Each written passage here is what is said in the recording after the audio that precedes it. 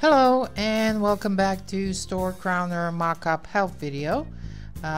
In this video, like I said, we're gonna talk about editing the template and adding your own designs. Okay, so we have our mockup opened up. What we need to do now is open the layers panel. If you don't see the layers panel, you can either go to window and then check layers, or you can just press F7. I'm sorry. Oops, I flattened the image. My F7 is actually flattening the images. So if you don't have already set up your keyboard shortcuts like I did, you can just press F7 and it will open and close the layers panel.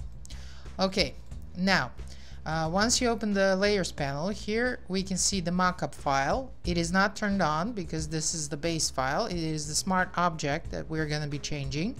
We have the settings and the render file. You can play with those, but for the basic editing, all you have to do is double click on the mockup file. Once it opens up, you can either import your own mockup. This mockup has been optimized for 100 by 50 centimeter crowners, or you can directly here create your own mockup. So let's say I'm just gonna draw a shape here with the color, and I can just save it.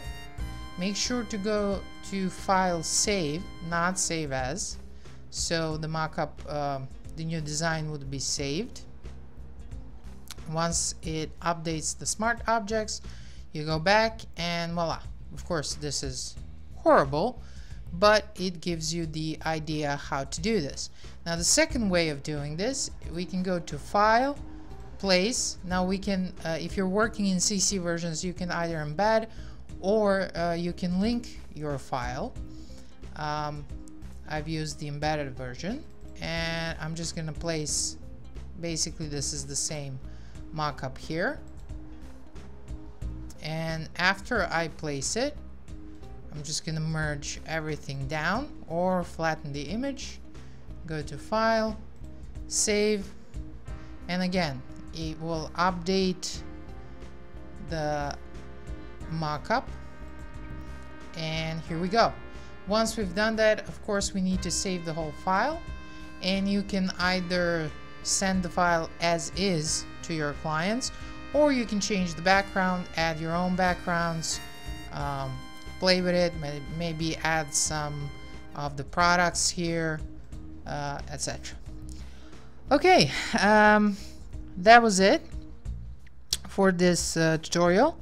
Thank you for watching this help video, and remember, if you have any questions about the template or you need any additional help, please feel free to contact me.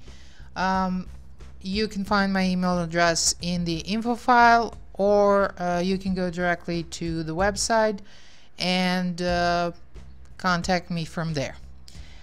Thank you for watching, and have a fantastic day. See you soon. Bye.